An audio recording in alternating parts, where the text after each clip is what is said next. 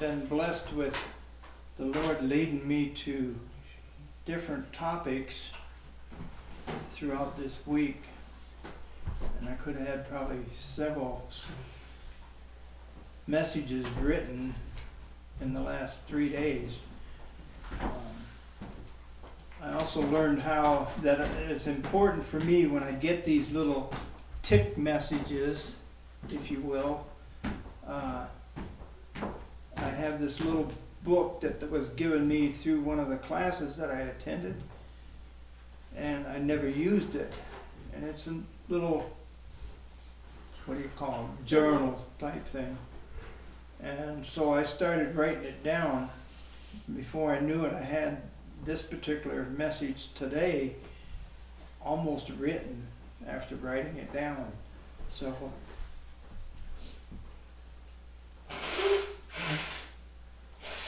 our message comes from Exodus in 2 different chapters and Romans 2, 5 through 11. And this is about being stubborn. But the Bible doesn't talk about it as stubbornness. It talks about it as stiff-necked people, as you will hear and see. In Exodus 33, 3 through 8, go up to the land flowing with milk and honey, for I will not go up in your midst, lest I consume you on my way, for you are a stiff-necked people. And when the people heard this bad news, they mourned, and no one put on his ornaments. For the Lord had said to Moses, say to the people of Israel, you are a stiff-necked people. I could come up into your midst in one moment and consume you. Now therefore take off your ornaments, that I may know what to do to you. So the children of Israel stripped themselves of their ornaments by Mount Horeb. Moses took his tent and pitched it outside the camp, far from the camp, and called it the tabernacle of meeting. And it came to pass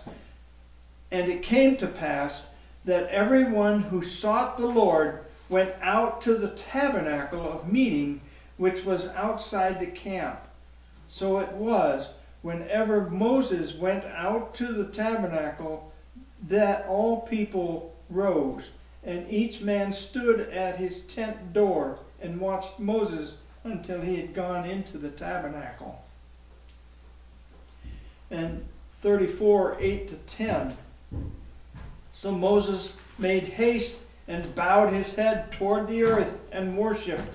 Then he said, if now I have found grace in your sight, O Lord, let my Lord, I pray, go among us, even though we are a stiff-necked people, and pardon our iniquity and our sin, and take us as your inheritance. And he said, behold, I make a covenant before all your people. I will do marvels such as have not been done in all the earth, nor in any nation. And all the people among whom you are shall see that the work of the Lord. For it is an awesome thing that I do with you. And in Romans 2, 5 through 11. But in accordance with your hardness and your impenitent heart, you are treasuring up for yourselves wrath in the day of wrath and revelation of the righteous judgment of God, who will render to you one according to his deeds. To each one according to his deeds. Eternal life to those who by patient continuance in doing good seek for glory, honor, and immorality.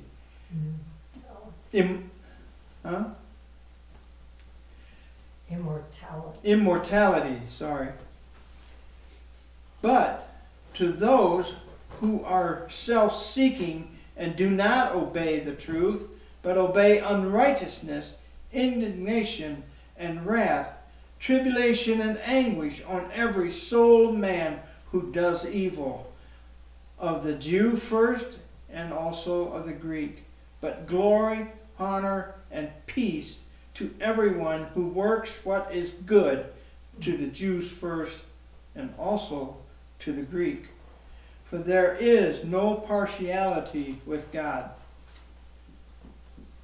And I think that last verse that I just read is something we need to remember. There is no partiality with God. I entitled this, How Stubborn Can We Be? A farmer tells a story about a herd of horned cattle in a separate pen from the rest of the herd. One day he was feeding them and found that one of them, a red one, had got her head stuck between the bars of the fence. So he walked over to her and tried to help her get out of the predicament she was in, only to end up in a struggle of wits. The farmer took a few steps back for a breather and thought, "You are so stubborn."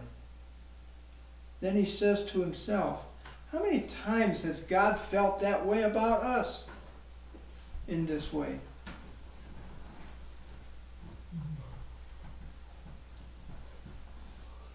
That we are too stubborn to let Him help us.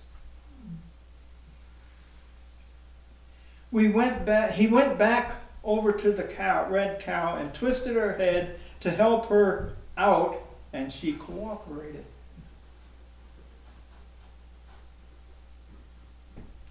When I looked up the word stubborn in the concordance, it gave me several verses to look up, but every one of them did not refer to it as the word stubborn, but as stiff-necked or hardened heart.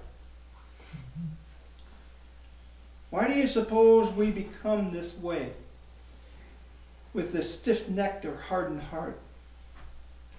Is it because we still do not trust that there is a God? Or is it because we are guilty of sin and are afraid that we have done so much wrong that we cannot forgive God, that God cannot forgive us for what we have done? I have heard many times over that I have these words, I have done so much I can never be forgiven these things. You know, I believed that for a long time. Even though when I asked God to save me, I still believed, how can He walk me through all this with what I've done?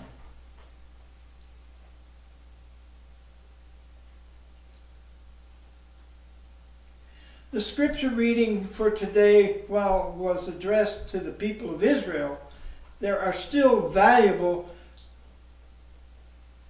to us today. We are the stiff-necked people of today. Those of you who say that you can never be forgiven for the things you have done throughout your lives have never been so wrong at all. The first thing that you have already done is recognizing of your sins. That they are more than you feel that God could possibly forgive you for. The very fact that you realize this part of the human condition is a step in the right direction. You see, you and I, can never completely clean up our acts all by ourselves. If you're trying that, forget it. It's not going to work. You need some help. I may remember one comment from a person saying in a prayer, Lord, I have let you down. And the Lord said to him, you couldn't have let me down because I was holding you up in your time of troubles. That's powerful. Yeah. You see, we don't realize how many times we've been pulled out of the mire because of what we chose to do.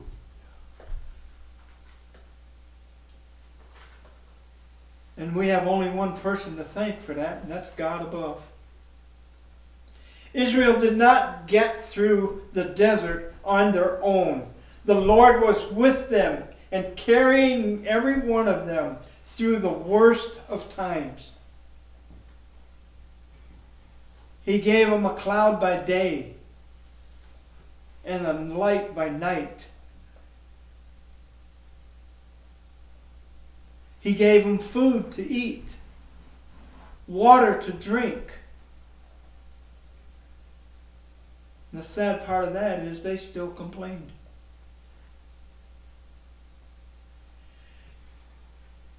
God's love and mercy toward them never failed.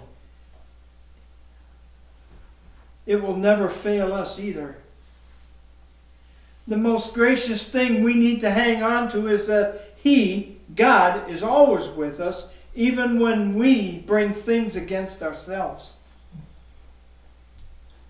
Even when we bring things against ourselves, is God always there. He will pull us out, and you will feel the jerk sometimes. He is there to help us through it all. When we call on His name, we will be heard. The thing we need to hang on to is that He is always waiting for us to turn to Him and call on Him.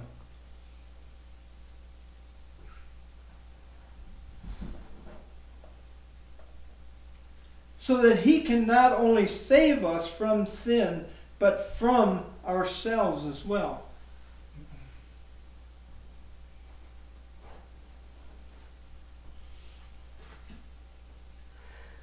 The one thing we have to remember is we can't stand here and be so bold and proud of where we're at that we're unable to humble ourselves and say, Lord, help me.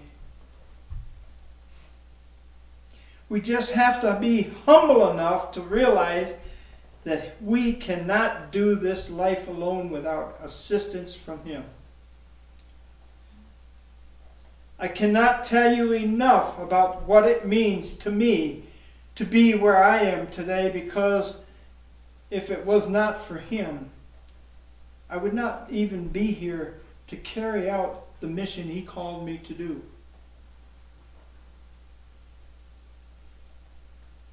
You see, God protected me from a PTO shaft. He protected me from a fall, a very healthy fall. Not so healthy as in, but it was a good long distance. And He's been with me for 75 years, carrying me when I'm stumbling, to bring me here today. As it is written in the book of Peter 5:6-8, therefore humble yourselves under the mighty hand of God, that He may exalt you in due time, casting all your cares upon Him, for He cares for you. Be sober, be vigilant, because the adversary, the devil, walks about like a roaring lion, seeking whom he may devour. Now, some of you might sit there and say, well, I still got this burden of sin that I don't think He can help me with. Didn't I just tell you, therefore humble yourselves and call on the name of the Lord? Humble. Drop the macho stuff and gain some comfort in knowing that you're not the greatest person in this world. Admit that you can't handle it. You know, I used to be upset because every time I do something and I think about what has happened and it's good and I cry. I don't worry about it anymore. When my feelings come out and it shows that I have feeling, and especially when I'm standing up before you,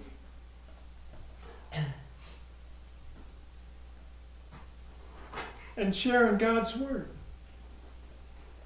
He's not just speaking to you through me. He's speaking to me through what I'm telling you.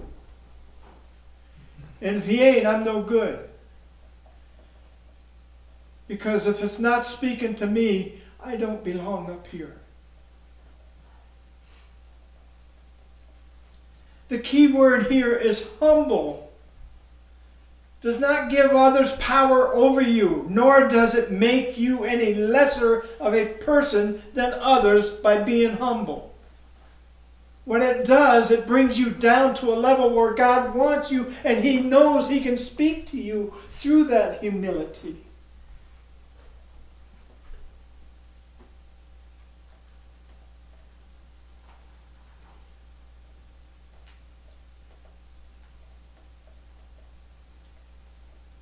Humility is a tool of success for the believer in Jesus Christ. Humility is a tool for us who believe in Him.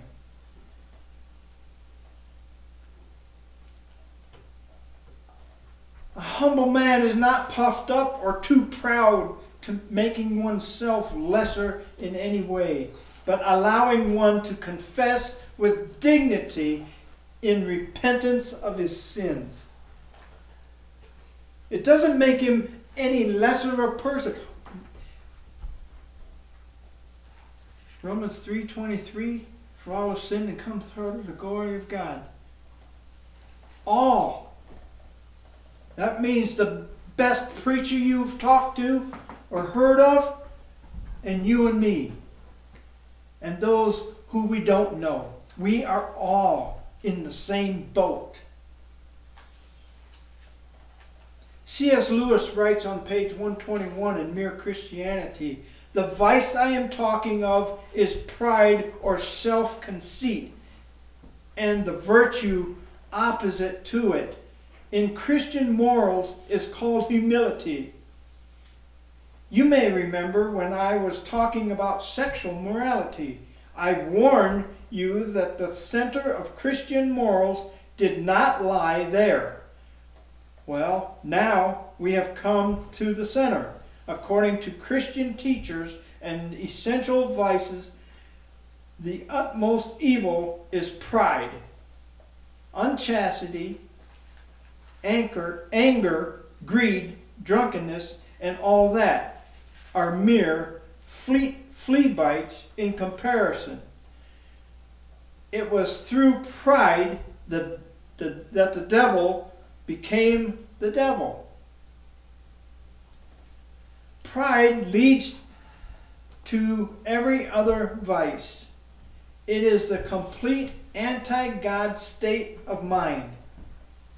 If you think it is exaggerated, think again. When we humble ourselves, being thankful for all that God has done for us, we will be drawn closer to Him in a much better state than we once were. If we are told that we will be given a new heart, once again, not if, we are told, when we are told, anyway, in Ezekiel 36:26, I will give you a new heart and put a new spirit within you. I will take the heart of stone out of your flesh and give you a heart of flesh. This is to the repentant individual who comes to the Lord and says, Lord, forgive me for what I have done. And if you want to go down the list and list them, so be it. But tell him that you are asking for forgiveness of your sins. You're repenting. You're wanting something different in your life. And what God will do will give you a heart, not of stone, but of flesh. In the end, after all is said and done, no matter the things you are or I have faced over the years of our lives, we can be sure of one thing, as it is written in the book of Philippians, chapter 2, 9 through 11. Therefore God also has highly exalted him and given him the name which is above every name, that at the name of Jesus every knee should bow, of those in heaven, of those on earth, and of those under the earth, and that every tongue should confess that Jesus Christ is Lord, to the glory of God the Father. So no matter when you decide to turn to the Lord and humble yourselves and seek forgiveness for your sins, no matter when that is, if you do it at all, even if you don't, every knee will bow and confess that Jesus Christ is Lord. So you can take a few weeks, you can take a few months, you can take 20 years if you have that time left. But keep in mind, he also says you neither know the day nor the hour or the time that he will come and take you home. Are you prepared to wait that long and be left out? Now is the accepted time.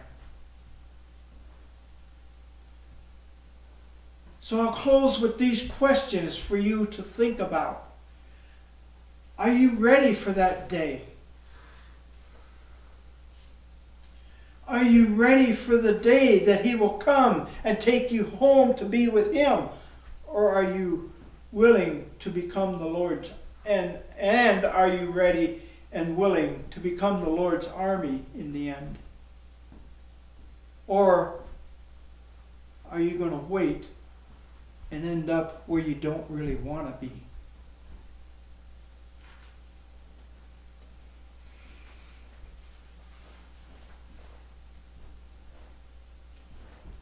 I come across this song yesterday, and I just want to read the words to you. I want you to think about it, because I'm kind of in this boat.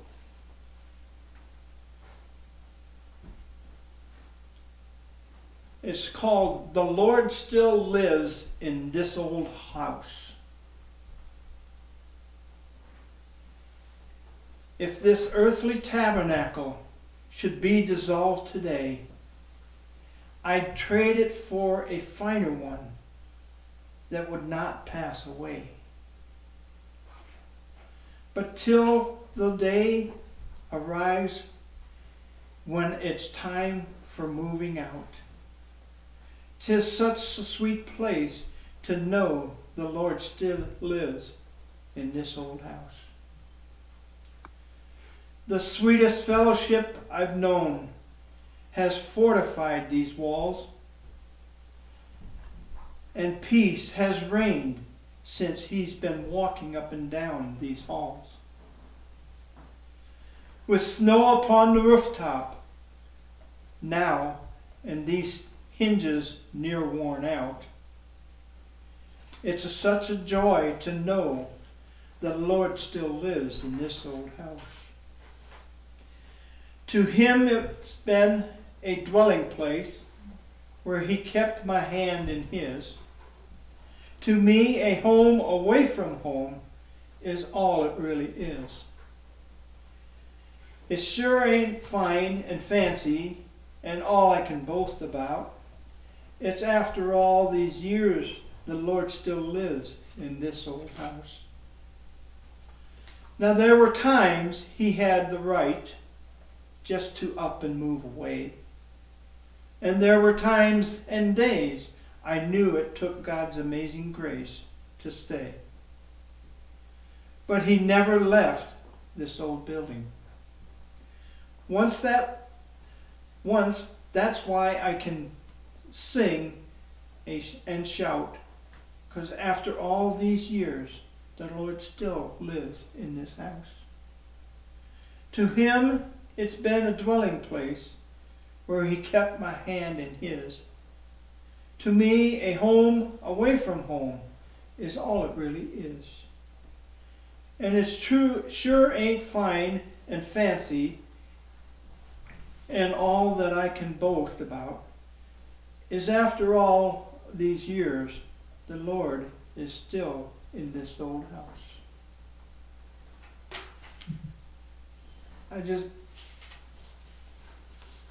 As I listened to it, twice in fact, it moved me very heartily. And if you're a believer in Jesus Christ, the house is yours, is you. Because he's taken up a home in you as a believer.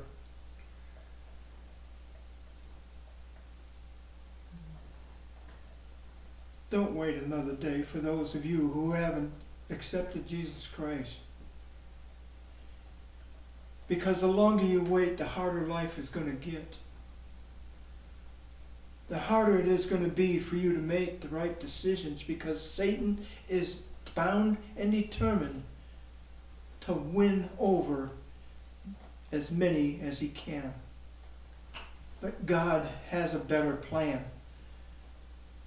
And I can honestly say, you can trust me on that. Because it's in his word.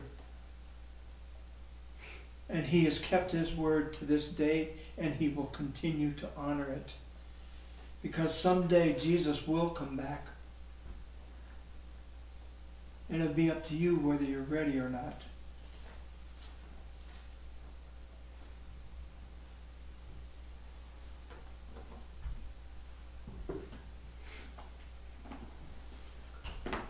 Let's close with hymn 555.